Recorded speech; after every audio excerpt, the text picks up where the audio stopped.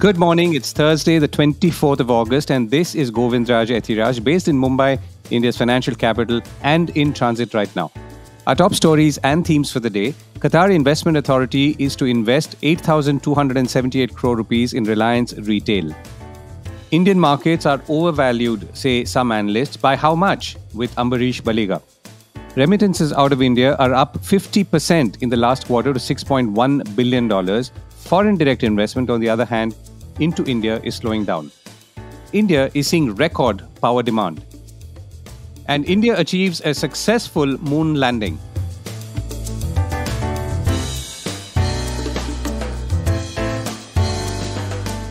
This is a core report with Govindraj Ethiraj. Reliance Retail Ventures said today that Qatar Investment Authority is to invest 8,278 crores into Reliance Retail, a subsidiary of Reliance Industries, valuing the company around $100 billion or a pre-money equity value of 8.27 lakh crore rupees. The deal and the contours of this were first reported by the Financial Times London a month ago in the context of oil-rich Gulf funds increasing their bets on the Indian market. Reliance Retail claims roughly 267 million loyalty customers with an integrated omni-channel network of about 18,500 stores and digital commerce platforms across grocery, consumer electronics, fashion, lifestyle, and pharma consumption. QIA's investment will translate into a minority equity stake of 0.99 or less than 1% in Reliance Retail on a fully diluted basis. Reliance Retail, for those of you who might remember, raised about 47,000 crores in 2020 at a pre-money equity value of about 4.21 lakh crore, or roughly half the valuation that we are seeing today. The last raises were at the peak of the COVID-19 pandemic, all of which, of course, appears quite distant now. Isha Ambani, director of Reliance Retail, said the investment by QIA is a strong endorsement of a positive outlook towards the Indian economy and Reliance Retail's business model, strategy, and execution capabilities.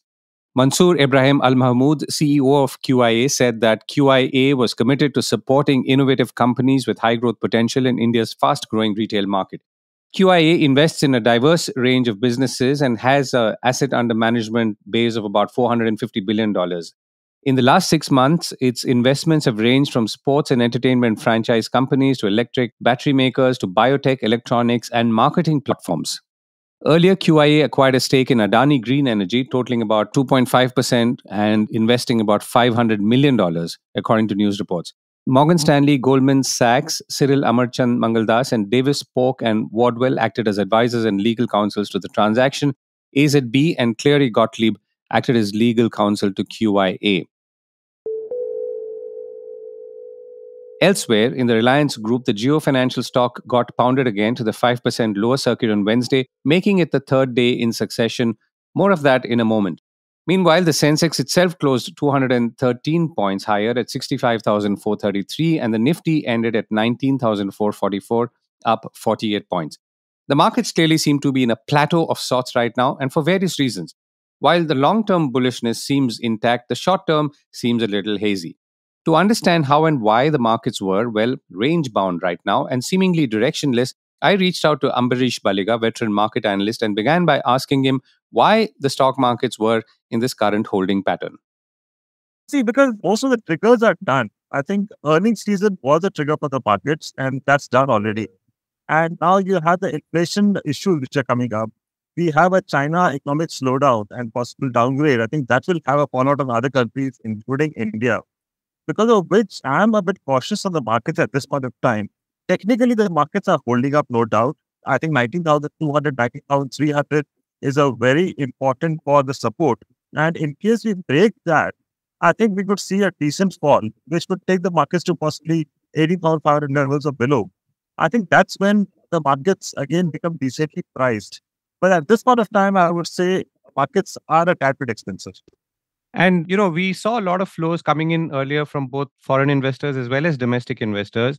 Domestic seems to be continuing, whereas foreign investors have obviously slowed down. So how do you see that trend affecting the market and how do you see it going forward? See, that FIs have been investing decently well in the past couple of months, but then lately there have been net sellers. But then that's well supported by the sort of flows which have been coming into mutual funds. SIP flows have seen record highs, and mutual funds cannot really sit on cash, because of which that investment hasn't coming in, and that's going to support the FI selling.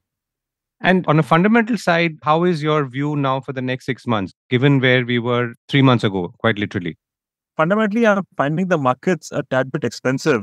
And if you notice the mid cap and the small caps, the way they have moved in the past couple of months, some of them have actually become multi-baggers. Even their valuations are very, very expensive. I won't be a buyer at this point of time unless I see a very decent direction.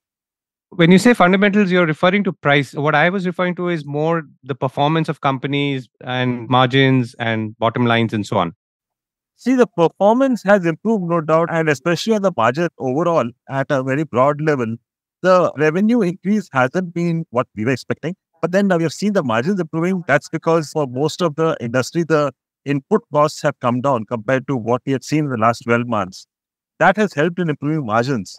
But then I don't see the margins shooting up too much further, at least in the foreseeable 2 to 3 quarters. Right. And we've all been looking at the Jio Financial stock, which was valued at 20 billion in the discovery trading session and now has been continuously falling. And this is the third day it has fallen. Why is this happening? See, first of all, Jio Financial was supposed to get out of the Sensex and the Nifty within 3 days. Now they have extended that to early next week. And we have a number of passive funds holding Jio Financial because they were holding Reliance Industries, and that's how they got allotted the Jio Financial. And they need to exit this stock because if it's not there in the indices, which they track, they can't have them in the portfolio. So they still have those either 3 days to exit the stock. I think this is what created that supply pressure. And on the day of the listing, it was expected that it would be a big bang listing. Possibly the stock can go to levels of 300 or more. So what happened on day one was quite contrary to the expectations.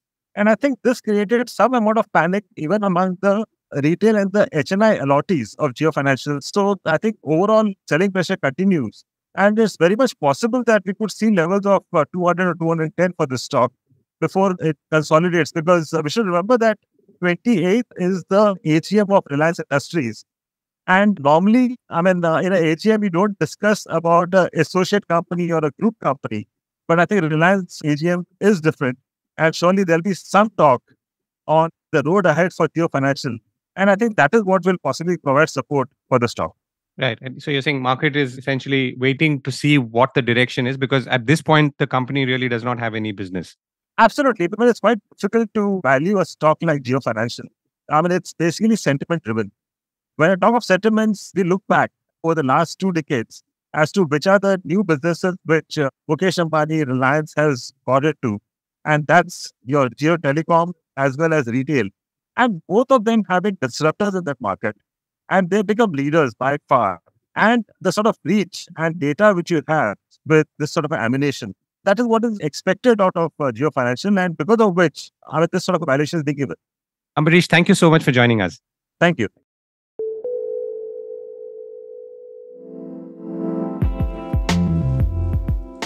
Speaking of investments, while some foreign direct investment is coming in, like the Reliance deal we just spoke of, and more on FDI in a moment, flow of funds from individuals out of the country is only increasing. Outward remittances under the government's liberalized remittance scheme, which of course is set to become less liberal in coming months, was up 50% to about $9.1 billion in the April to June quarter of 23-24 or the current financial year. Now, this was mostly driven by investments in equity and debt instruments, purchase of immovable properties, deposits, and international travel. For last year, for all of this, the figure was about $6 billion. The gift segment rose to about $1.3 billion from $770 million, and maintenance of close relatives was up to $1.8 billion. That's up 78%. The Business Standard reports that purchase of immovable property saw a 122% jump to around $90 million. Equity and debt almost doubled to $503 million from $223 million, and deposits overseas were also up 62% to $430 million. Now, here's the interesting one. International travel went up to $4 billion. That's up about 39% from $2.9 billion last year. So obviously, many of us are not just traveling more than before, but are also spending more than before. A new tax collected at source regime with higher tax deductions, albeit refundable later, is set to kick in on October 1st, and many Indians are believed to be using this window as much as possible. The studies overseas category was the only one that was down at this point, around 6% annually to about 694 million. To understand what the base trends are that are driving this, I spoke with Achin Bhardwaj, Executive Director of Asset Allocation at wealth management firm Client Associates. What's happening is that a significant chunk of investors from India, particularly when we look at the ultra HNI segment, they are realizing a need for creating an asset base overseas.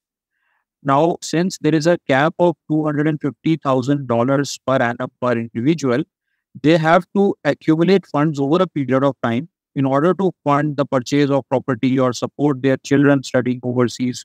As a matter of fact, we have been observing an increasing number of children opting to go overseas, universities for higher education, or for that matter, investors are also keen to have a second residence overseas. So, in order to be able to accumulate funds, those assets, they are accumulating, and that's driving primarily this jump in the LRS remittances. So you're saying that education is the primary mover, which in turn is driving asset acquisition or creation and money going there to obviously support education or tuition fees and boarding, lodging, and so on. Yeah, so that is, one very significant segment. Apart from that, as I mentioned, people are keen to have a second or a third residence overseas so that they can easily spend more time when they are with their family based overseas or they are vacationing there. So that is another sort of a segment. And to add to it, there is traveling. So more people are traveling abroad, particularly after COVID. So it's a confluence of these several factors which is actually leading to this. But motivation for creating an asset base overseas, that is primarily driven by the next generation. So to educate them and to settle them abroad. Right. So I guess that sort of balances out my next question. So Indian markets have also been strong in this period. And for those, I guess, who are looking to just allocate assets more efficiently, how are people looking, between Indian and international?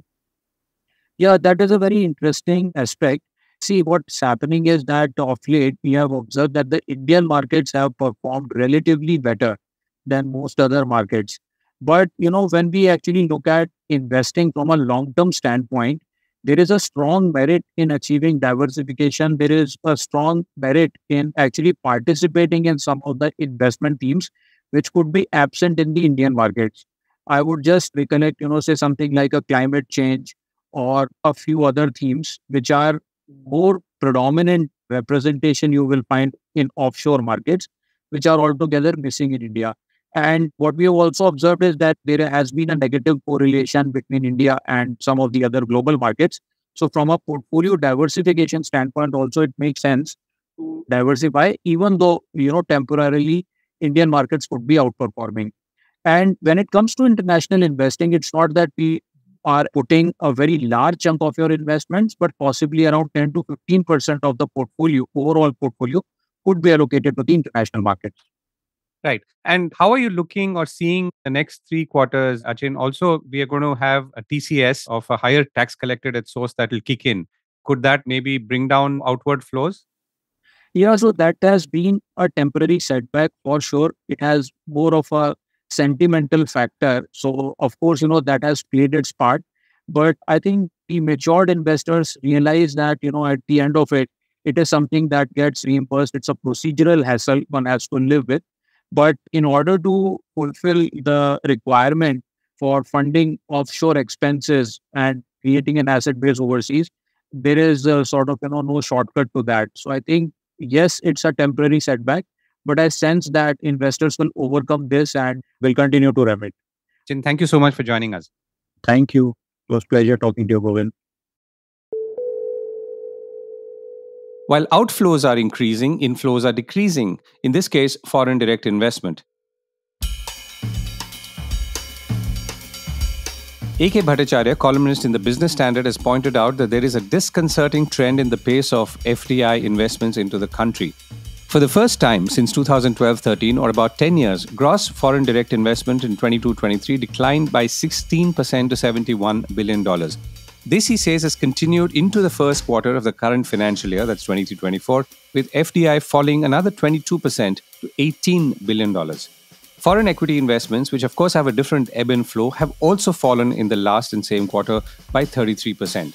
Adverse economic conditions have affected not just India's export of merchandise goods, but also FDI, or foreign direct investment inflows, he points out.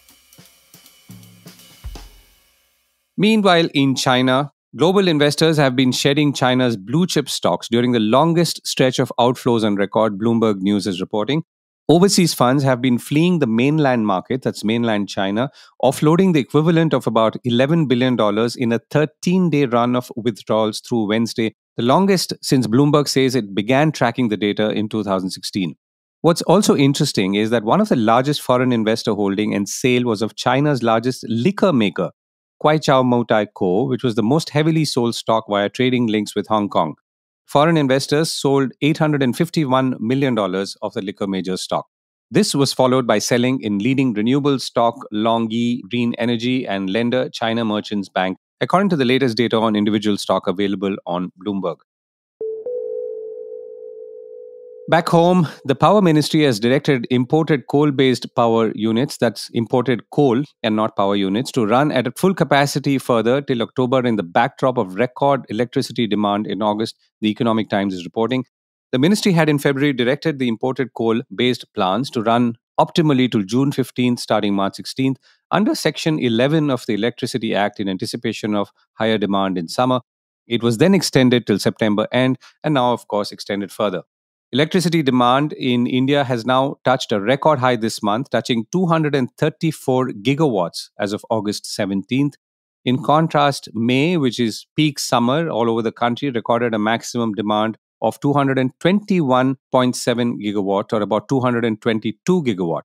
While in June, also peak summer, it touched 223 gigawatts. June, of course, also sees the onset of monsoons in many parts of the country, which was delayed this year. The unexpected demand has been attributed to a rise in irrigation needs in some parts of the country and humid weather. Lower wind power generation has also put some pressure on thermal capacities, sources told the Economic Times. And before I go, the good news, India's Chandrayaan-3 has made a successful landing on the moon's south pole. The Chandrayaan-3 mission was launched on July 14th from Sriharikota. The mission's objectives of Chandrayaan-3 were to demonstrate a safe and soft landing on the lunar surface and to demonstrate the rover roving on the moon and to conduct in situ or on-rover scientific experiments. That's it from me for today. Have a great day ahead and see you tomorrow. Do write in to us with what you would like us to do, and a special thanks to many of you who've been writing in with your feedback.